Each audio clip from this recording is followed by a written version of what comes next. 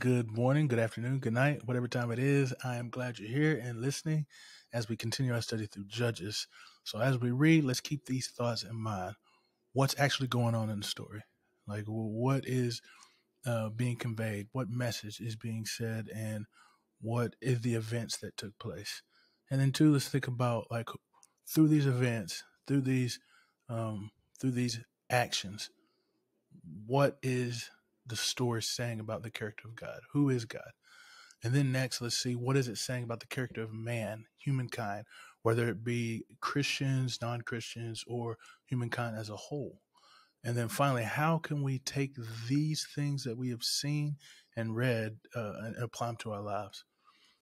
Let's dive on into that. We're in Judges chapter 1, verse 8. We just talked about how um, Judah went up with Simon and captured the Canaanites, and they uh, killed Adonai Bezek. And so that was the first kind of conquering that happened after the death of Joshua. So let's see what's going to happen next as we read Judges 1 through 8. And the men of Judah fought against Jerusalem and captured it, and struck it with the edge of the sword, and set the city on fire. And afterward the men of Judah went down to fight against the Canaanites who lived in the hill country, and in the Negev, and in the lowlands. And then Judah went against the Canaanites who lived in Hebron. Now the name of Hebron was formerly Kereth Arba, and they defeated Sheshai and Ahiman and Talmai. From there they went against the inhabitants of Debir. The name of Debir was formerly Kiriath Sefer, and Caleb said, "He who attacks Kiriath Sefer and captures it, I will give him Akasa, my daughter, for a wife." And Othniel, the son of Kenaz, Caleb's younger brother, captured it, and he gave him Aksa as his wife. When she came to him, she urged him to ask her father for a field. And she dismounted from her donkey, and Caleb said to her, "What do you want?" She said to him, "Give me a blessing, since you have set me in the land of the Negev. Give me also springs of water." And Caleb gave her the upper springs and the lower springs. So what's going on? What's happening? What just took place? Well, it looks like it says that Judah captured Jerusalem, and then they set it on fire. So at this point in time, after they did this thing, where I said in the last episode that they actually weren't following what God had called them to do, they're going to do that. They set the city on fire. They burned it down because they are supposed to offer everything and kill everyone for what they call harem, or that they would put a ban over it or devote it to destruction. And so after they did that, they went and chased these other people, and they got them folks as well. And then I guess they came up to a place, and Caleb, one of the two that were part of the original cast of characters before God had killed everybody off for not believing. And when he said, "You can make it to the promised land," they's like, "Nah, we can't do it. We can't do it. Let us not go over there." But Caleb and Joshua were the only two that said they could go. And so Caleb and Joshua made it to see the promised land. Joshua's passed away, and Caleb's still one of the eldest left, says this. So he says, what did he say? He says, "Whoever can capture this land that we're looking to capture," he's like, "I'll give my daughter for a wife." And then a guy does it, man. He captures this area, and he gave him his wife. I think the guy that captured it is Othniel, son of Kenaz. We're going to see him show back up here in a little bit. He's a good character. And so he captures it. He gets his wife, and then his daughter, Othniel, I guess, talks to his wife, and his wife goes up and talks to her father and asks her if she could have a blessing from him, because the land that he gave her was not the best quality land. It's not the greatest quality. And so because he recognized that, Caleb gives her some springs, an upper spring and a lower spring, to help take care of the family that he has given to them, Othniel, and then their daughters or sons or whatever they're going to have as they are fruitful and multiply the earth.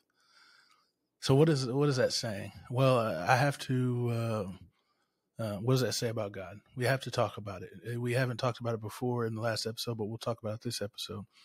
Is the fact that they're supposed to be dedicated to destruction, fire. That's a question that just is one of the main questions that people ask about God. Like, how can God be so loving if He's going to kill everybody on the planet? We can go the hard way. I mean, we can uh, talk about the hard way and be like, well, it's because God created everyone, so He can do as He wishes to them. But I don't want to. I don't want to step that way. What I want to step away is the truth, and we saw this in the episode before. First, is how Lord Basic says these things that I did are wrong. They're evil, and so for Him to destroy these people, we see that this destruction is because these people are evil people. Uh, Oftentimes, you read in ancient literature, or you understand the time of that the king or the Lord over all the people is a picture of how the people live, how they act, what they do, and this is no different. So, Basic, being an evil king, chopping people's thumbs and big toes off, is torturing people, is basically what it's kind of saying, and then forcing them to be humiliated by eating scraps up under his table. It means the people are likewise. They seek to humiliate and seek to torture people. And so the people that God is commanding them to destroy utterly by putting them under the ban or devoting them to destruction, it's because they are very bad people. They are evil people. And then further, I think that we can see is that this is actually a picture, or I'm sorry, excuse me. First, I want to talk about a little bit about some other scriptures, and I'll put those in the descriptions. But they are we're actually Moses talks about how they are to go into this land and destroy them because the people that are there are wicked people, evil people. I think it talks about how they sacrifice their children to Molech, which is like a god that desires child sacrifice. And so that's one of the things that God wants to get rid of is people who want to destroy their children. Uh, and He wants to do so because He doesn't want to pollute the minds and the hearts of the people that are going into that land. And we see that because they don't do what God has called them to do in destroying everybody, that they fall to the same things. Where the people of Israel, the people who are supposed to be children of God, sons of God, who follow and honor and represent who God is, His character to the world, well, they get caught up in the things and the actions and the religions of the people that they leave in the land and don't kill them. And because of that, they begin sacrificing their children to Molech. They begin sacrificing their children. Man, that's tough. And that's one of the reasons why. So I think that's an important part to realize when we see some of these things like this. We've got to understand the context of what's happening in that to really understand what's going on. And so that's a characteristic of God, is that His holiness. So the first question that we usually ask is what's to say about God? Well, it says that He's holy. Those things that we just talked about demonstrate His holiness. That it is sin is a horrible thing, and that it is worthy of death. God is a righteous and just God, and other scripture says that he doesn't even desire to look upon sin, man. And so this describes His holiness. Excuse me, sorry about that. And then the next thing I think that we should ask the question is what's to say about us?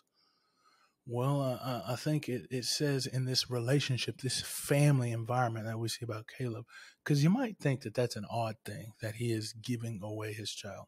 But in this time, in this culture, it's like an honorary thing. The wife is like actually super excited because she's going to be able to marry a man who is I guess you could say worthy, because he's able to take over and conquer and lead, and so she desires this relationship, and we see that because she actually talks to her father about the things that she needs for that family that she has been given. And so I think what it says about man is that a family is important, Family is important because, see, Caleb takes care of his daughter. He didn't just give her away and leave her on his own. It may start off that way, it seems like, by putting her in the Negev. But when she comes back and asks on her father about getting better land, a blessing, then he gives it to her because he loves her. And so what we can see is, even in a weary and desperate and difficult land, because the time of the judges gets real bad, that we can see that there are families that still serve the Lord and do what he's called to do. And so that's what I think it is. Family is important. And how can we apply these things to our lives? What can we learn about God and know about God and apply to our lives? Is that God sees all things and he's a righteous God. So let's live righteously. First and foremost, let's live righteously.